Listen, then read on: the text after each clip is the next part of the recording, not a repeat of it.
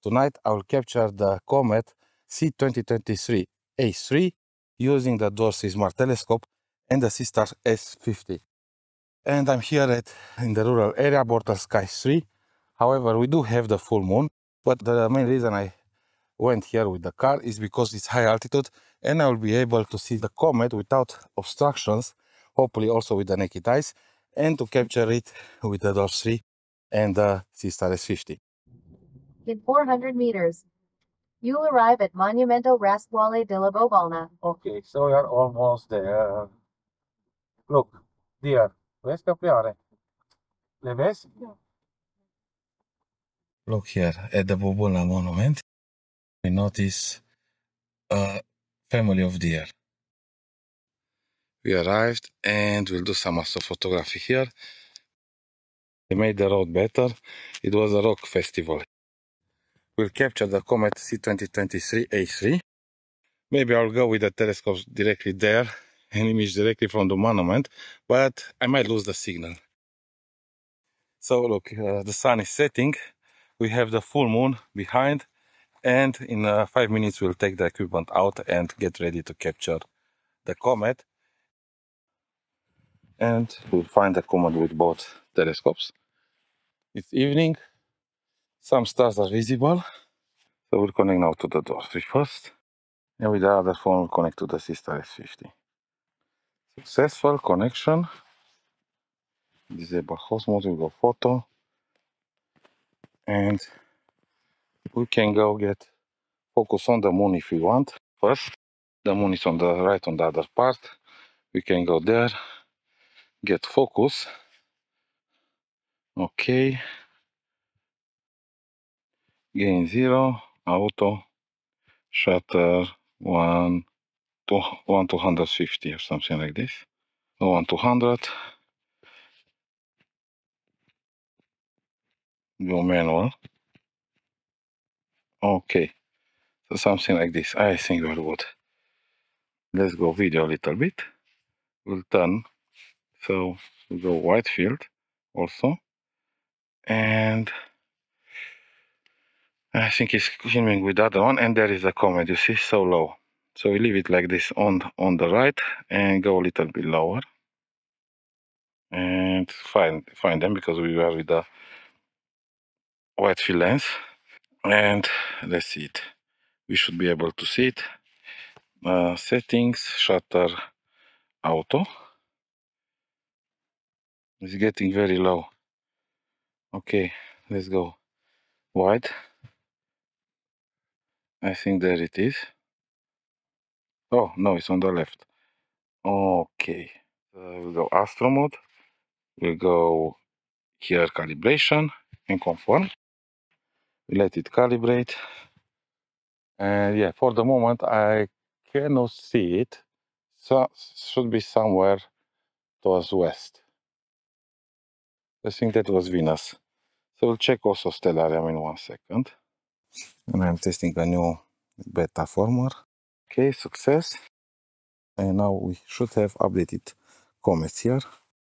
We'll go astro mode and Atlas A3. And let's go manual. Let's find it. Start go to. And look, we see it. We see it. Yeah. it centered it. Go gain 40. 1/4 of a second. We'll go video mode and film it. A little bit with the wide field lens. But with the full moon, it's hard to see it with the naked eyes. We'll use this one. Okay. With 1 second exposures.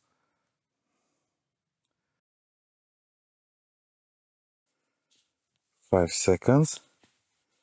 Gain 40. Start. Okay, let's see how many. Let's stop. Yes, and select how many. Settings. We'll go with 5 darks. Gain 40. Find again the comet. Let's see if it's visible. Find the star. Star go to. We was able to find the comet, but we need to track on something else because the feature is not ready. Because yes, beta testing. Now is the best period to capture it. It's closer. It's tracking, it says. Let's see here, settings. And let's go wide field now. Fast, wide. Go 5 seconds. Gain 40. And try a live stack. Oh, so nice, right? Oh, and you can see all the tail. We have the full moon, so that's why we don't go too much. So we'll go 2 minutes stack. And go now telephoto. 15 seconds, gain 40. We'll go with ISO filter to get also better the secondary tail. And let's begin. And we'll try to keep it sharp. We'll go first with 1 minute and then do another longer stack. So nice exposure of 50 seconds. And we can see also the secondary tail. We have gradients from the moon, fortunately. Yeah, I cannot see it with the naked eyes because of the full moon. I was able to see it a little bit, but now it's very low. And do another one. And let's see if we do it longer. Usually a couple of minutes would be nice. And also start with the Seestar S50. Okay, open arm, Atlas. Okay, Comet, A3. Okay, target position, and select go to. And I will do the same also with the Dwarf 3. It's making calibration. Let's say select autofocus, refocus, and move it a little bit closer. Try to move it closer. Lower a little bit. So we get the tail also with the Seestar, and let's begin.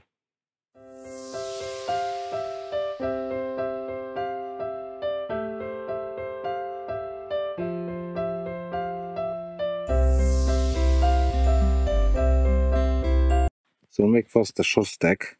So you see, it gets there. So we need a shorter stack with the Seestar.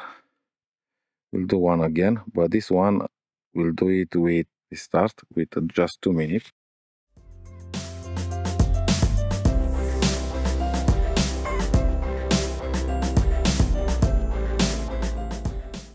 We stop it at about 2 minutes because at more we had trails, and we can see again here we can see the second tail, the faint one. So we'll stop it. Now we should be able to see also the tail, the front tail. Yes, and start another plan with the Seestar S50. We'll go with the wide field lens. We go shutter 120, gain 140, 110, like this. So let me show you where I am. The bubble monument. We have slow shutter, so we have some blur here, some motion blur. Here was a rock festival, I believe. And let me go like this. You can see everything from here. Everything, and I'm not lying. The moon, the full moon is up in the sky.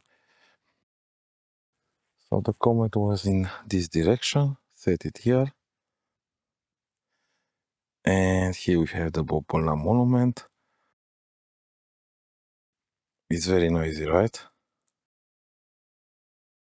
I want to take also longer exposure image. 5 seconds, gain 40 was okay. Let's take with 5 seconds. Gain 40. No tracking. So it still should be able maybe to stack. Look here what we have. Bobbolna monument. Oh, we have a stack of 2. We cannot focus with the wide field lens. But look, we can see the Big Dipper. Can make basically composite. Let's get a Big Dipper there. It's good that it will stack now also the structures. It seems landscape if you can see the stars in this beta test. I also did a short live stack of the moon using the Dwarf Smart Telescope.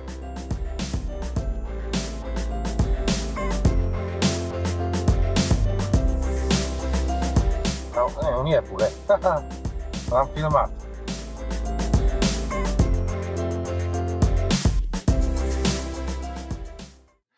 After capturing the Comet C2023 A3 Atlas using the Dwarf 3 and the Seestar S50, I can say that both telescopes performed very good.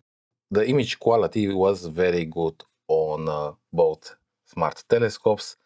Whatever telescope you'll use to capture this comet, the Seestar S50 or the Dwarf 3, it will give you good results.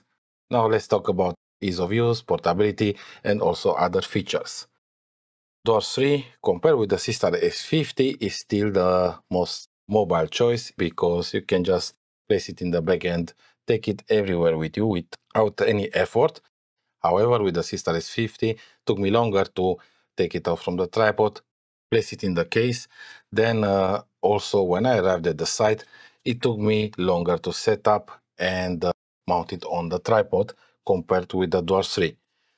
Regarding go-to and how easy it was to find the comet, both telescopes performed very good. It was very fast to find the comet also with the Dwarf 3 and the Seestar S50.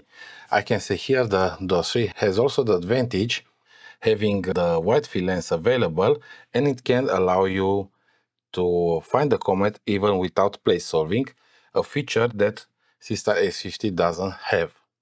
However, once it gets dark and you can see good the stars, you'll be able to place solve with the Seestar S50 and you can find the comet without any problems.